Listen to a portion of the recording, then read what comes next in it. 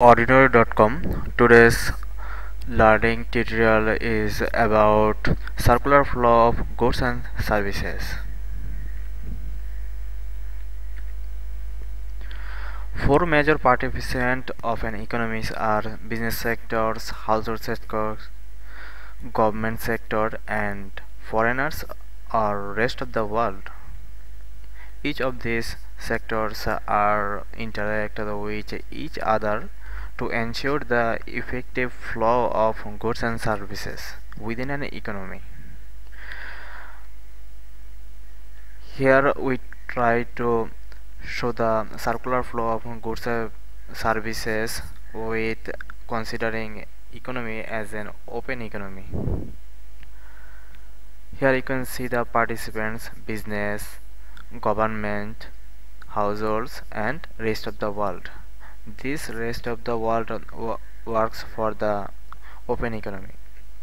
First of all, business incur cost to collect resource from the resource market, and then households, what they do,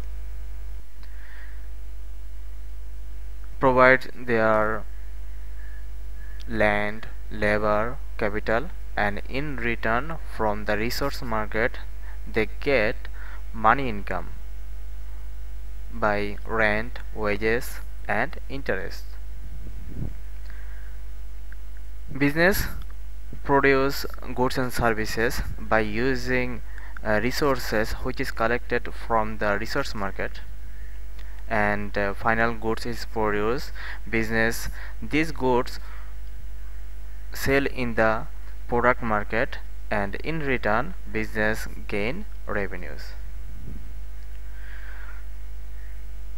With the earning of the households buy goods and services from the product market and incur consumption expenditures. Within this, government plays a very important role.